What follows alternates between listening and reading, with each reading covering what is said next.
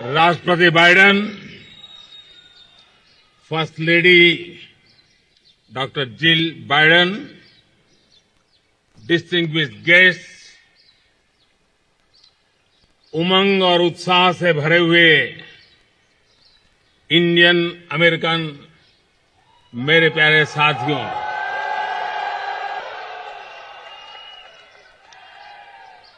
आप सबको नमस्कार। सबसे पहले तो मैं राष्ट्रपति बाइडेन के मित्रतापूर्ण स्वागत और दीर्घदृष्टिपूर्ण संबोधन के लिए उनका हृदय से बहुत बहुत आभार व्यक्त करता हूं। Thank you president Biden for your friendship. President Biden, First Lady Dr. Jill Biden, distinguished guests, friends from the Indian American community filled with energy and excitement, a very good morning to all of you.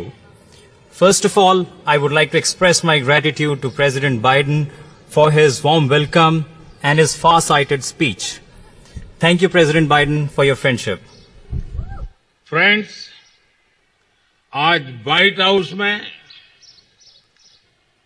शानदार स्वागत समारोह के एक प्रकार से ये भारत के 140 करोड़ देशवासियों का सम्मान है, 140 करोड़ देशवासियों का गौरव है। ये सम्मान अमेरिका में रहने वाले 4 मिलियन से अधिक भारतीय मूल के लोगों का भी सम्मान है। इस सम्मान के लिए मैं राष्ट्रपति बाइडेन और डॉक्टर जिल बाइडेन का उनके प्रति हृदय से बहुत बहुत आभार व्यक्त करता हूं। Friends, this grand welcome ceremony at the White House today is an honor and pride for 1.4 billion people of India. This is also an honor for more than 4 million people of Indian origin living in the US. For this honor, I express my heartfelt gratitude to President Biden and Dr. Jill Biden. Friends, करीब 3 दशक पहले एक साधारण नागरिक के रूप में मैं अमेरिका यात्रा पर आया था और उस समय मैंने व्हाइट हाउस को बाहर से देखा था। प्रधानमंत्री बनने के बाद तो मैं स्वयं तो कई बार यहां पर आया हूं, लेकिन इतनी बड़ी संख्या में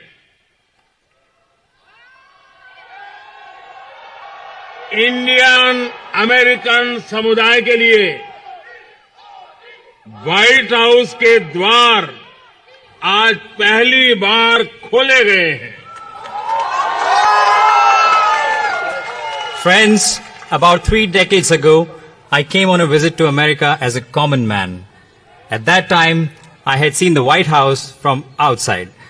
After becoming the Prime Minister, I have come here many times, but today for the first time, the doors of the White House have been opened for the Indian American community in such large numbers.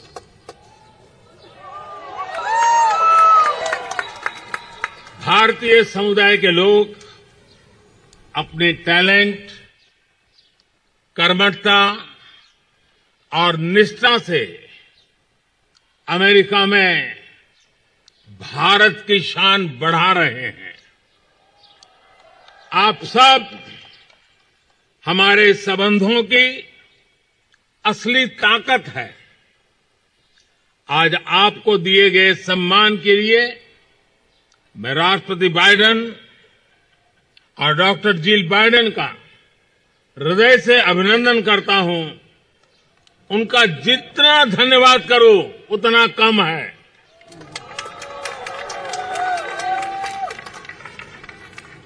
The people of the Indian community are enhancing India's glory in the US through their talent, hard work, and dedication. You are the real strength of our relationship. I thank President Biden and Dr. Jill Biden for the honor you've been given today. I think I can't thank him enough for this. Friends, Bharat और America दोनों के समाज और व्यवस्थाएं लोकतांत्रिक मूल्यों पर आधारित है। दोनों देशों के संविधान, उसके पहले 3 शब्द, और जैसा राष्ट्रपति बाइडेन ने अभी जिसका उल्लेख किया, वी द पीपल, हम दोनों देश अपनी विविधता पर गर्व करते हैं।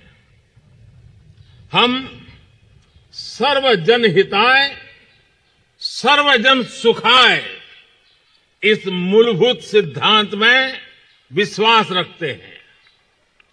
The societies and institutions of both India and the US are based on democratic values. The constitutions of both countries begin with the following 3 words: we, the people, as President Biden just mentioned. Both of our countries take pride in their diversity. Both of us believe in the fundamental principle of in the interest of all, for the welfare of all.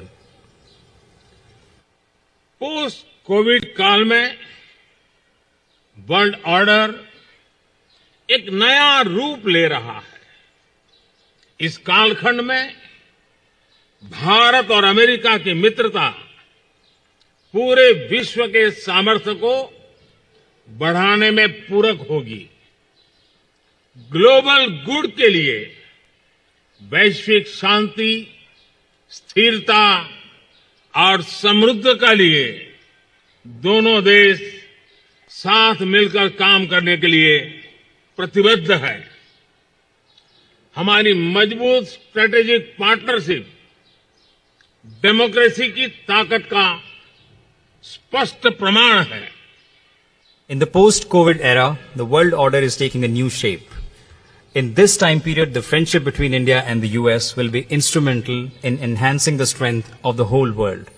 The two countries are committed to work together for the global good and for global peace, stability and prosperity. Our strong strategic partnership is a clear proof of the power of democracy. Friends, अब से कुछ ही देर में राष्ट्रपति Biden और मैं Bharat America संबंधों और अन्य क्षेत्रीय और वैश्विक मुद्दों पर विस्तार से बातचीत करेंगे। मुझे विश्वास है कि हमेशा की तरह आज भी हमारी बातचीत बहुत सकारात्मक और उपयोगी रहेगी। आज दोपहर को मुझे यूएस कांग्रेस को एक बार फिर से संबोधित करने का अवसर मिलेगा। इस सम्मान के लिए मैं आपका हृदय से आभारी हूं। Friends, in a short while from now, President Biden and I will discuss India-US relations and various regional and global issues. I'm sure that, as always, our conversation today will be very positive and useful.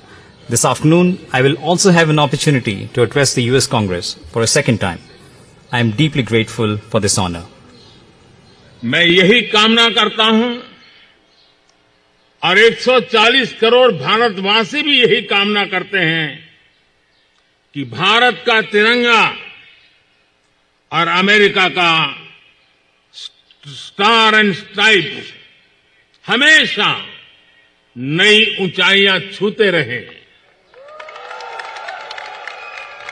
राष्ट्रपति Biden, doctor Jill Biden, एक बार फिर आपके स्नेह भरे निमंत्रण के लिए, आपके गर्मजोशी भरे स्वागत और आतिथ्य सत्कार के लिए मैं आपका और 140 करोड़ हिंदुस्तान वासियों की तरफ से आभार प्रकट करता हूं।